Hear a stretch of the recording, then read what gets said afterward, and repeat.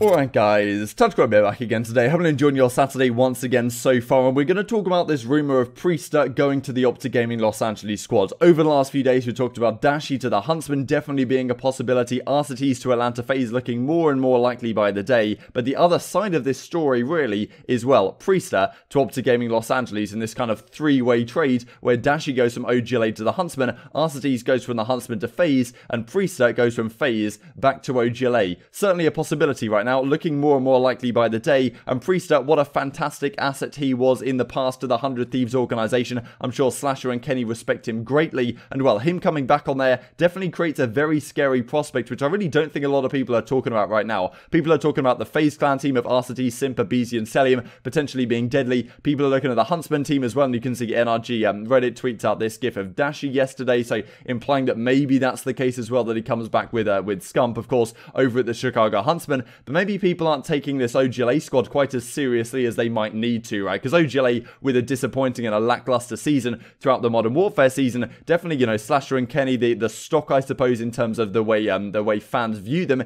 isn't quite what it was. But they showed once again at Champs that they can certainly turn up when I suppose that there's a living playing field, and they were playing from Texas. And with Priestahh back into the squad and what they accomplished before, this could be one of the scariest squads in the game, to be honest. And if this does happen, like, they're right at the top of the power rankings in my opinion. I mean, not right at the top, like I'd put probably FaZe #1, but they're right up there, to be honest, like arguably top 3 already if this team does come together. Intrigued to hear your thoughts in the comment section below as always. Like if you guys enjoy the video, subscribe if you are new. Rostermania Rumors video coming tomorrow as well with some more behind the scenes stuff, so make sure you do not miss that one. This was the article that came out from Crone yesterday talking about how Dashy to the Huntsman, you know, a BZ and Sim reuniting with RCTs, of course, from the E United squad that won the World Championship in the 2019 season, and you know, with Selim, of course, on the Atlanta FaZe. And then, as it says at the bottom here, after earning a top 6 placing at the World Champs this year, Optic Gaming Los Angeles is looking to reunite another former trio. Priestahh, Slasher and Kenny are set to join forces again on Optic Gaming with TJ Halley. So we talked the other day about is TJ Halley going to stay or not, but well, Crone certainly thinks that TJ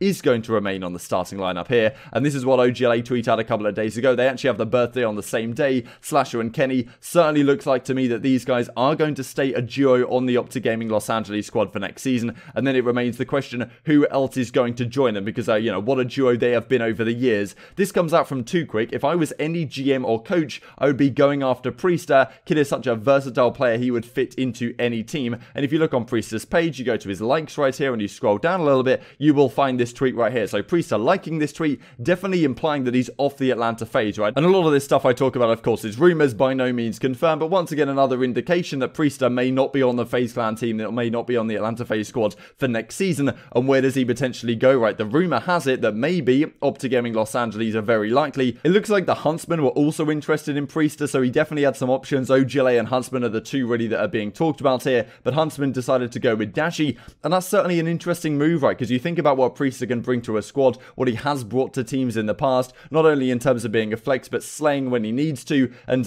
yeah, kind of being the gel or the glue to a team in terms of he's always good vibes and he's willing to run any role and this kind of stuff. Yeah, that's why I think Priestahh is such a talented player and definitely worthy of being on a fantastic team. And I think it's interesting that if Huntsman decided to pass up on Priestahh and Priestahh was interested maybe, and yeah, they decided to get Dashy instead, that's an interesting move in itself, because Dashy certainly has more upside potential, I would say. Like if you get a perfect meta where Dashy and Formal can both run main assault rifles, or you know, however exactly it goes, and Scump and Envoy on your SMGs, that is obviously a deadly team and probably going to be better than what Priestahh could bring to a squad if he was just there on his own. However, you've got the issue with Dashy potentially, like motivation. Is there going to be, if the team starts to have some chemistry issues, is it going to go downhill? Priestahh maybe wouldn't have those issues to the same degree, and if the meta works out as like a 3 SMG, or you know, you need 3 SMGs on a majority of maps, all of a sudden that Dashy move is looking a little bit questionable. I mean, it might still be fine, but you know, Priestahh is a less risky pickup in terms that whatever situation you put Priestahh in, whatever role he has to run, whatever he has to do on the squad, he's he's going to have no issues doing that at all. And that's why I think OGLA are such a scary squad on paper here, because not only do they have, well, TJ, who's a great sub player, especially through the World War II season. Black Ops 3 was solid as well. This season wasn't so good by any means, but, you know, it is what it is. People have off years. A number of great players have had off years this season. So, you know, TG, if he bounced back here next season,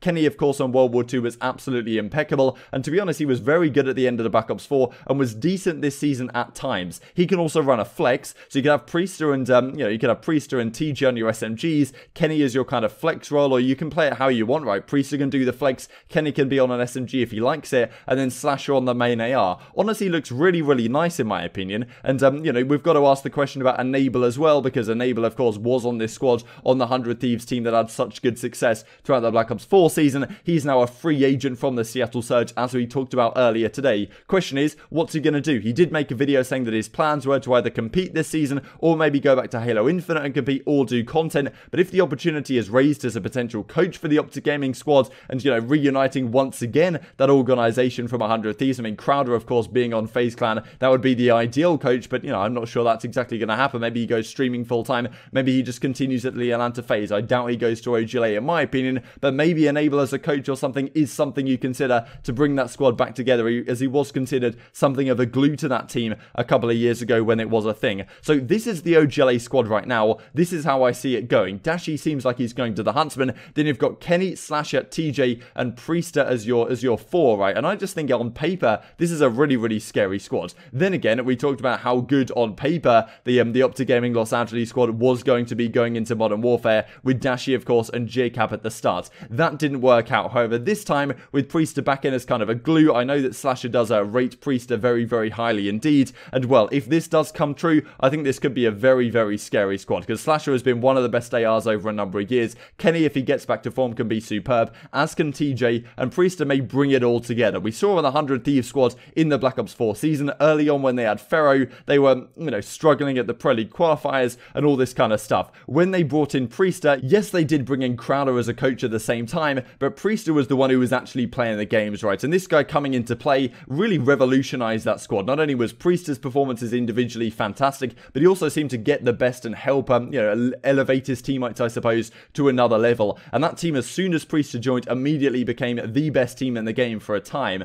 And, well, that's nothing to scoff at, really. And you've got, you know, a core three of those guys back on this squad, with TJ as your SMG that's, you know, had decent success in the past, with Slasher, of course. I mean, on the, you know, Rise Nation squads in the World War II season, honestly, a really deadly squad. And I think not something at all to be underestimated here as we go into the next season. Few other things before we finish off the video then. Spacely comes out with, of course, free agent to sign with a franchise going into Cold War. Had to turn down 2 CDL offers earlier this year due to my previous contract with Gen G or whatever through Black Ops 4, and what was left on it can be a major asset to any team. Only player to go undefeated in Search and Destroy in the Pro League and have coaching experience. So I wonder what will happen to Spacely, but not really a name that's been talked about too much this season, but did have some great success on the Gen G squad in the Black Ops 4 season. Who knows what happens this season, but with 48 starting spots only, as we talked about earlier today, it's a very difficult one. Los Angeles Guerrillas also confirmed that Bevels and Ricky will be reuniting and coaching the Los Angeles Guerrillas going forwards. I'm sure they've got a tough job on their hands right now deciding who's actually going to come into their squad, because